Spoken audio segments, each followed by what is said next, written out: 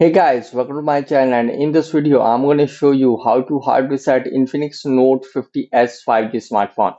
This is helpful for those who have forgot their password, pin or pattern.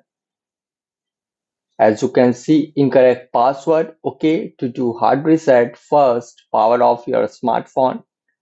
Press the volume up and power button together. Now tap to power off. Okay, now it is successfully power off. Now press and hold the power button for 4 seconds. 1, 2, 3, 4, and now release it and press and hold the volume up button. And you can see no command.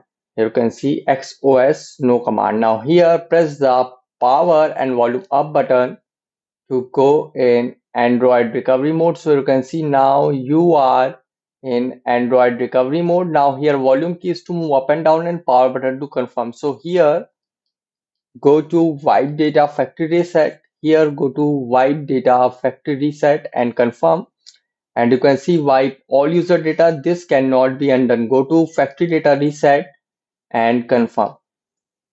And you can see data wipe complete. Now reboot system now. And guys, after hard reset might take some time to boot up the device, and after hard reset again ask for password, pin or pattern. Use Google account to unlock the phone. So guys, this is the method to hard reset Infinix Note 50s 5G smartphone easily. Guys, thanks for watching. If you have any query related to this video, let me know in comment section below. Please like, share, subscribe and click on bell icon for the latest updates.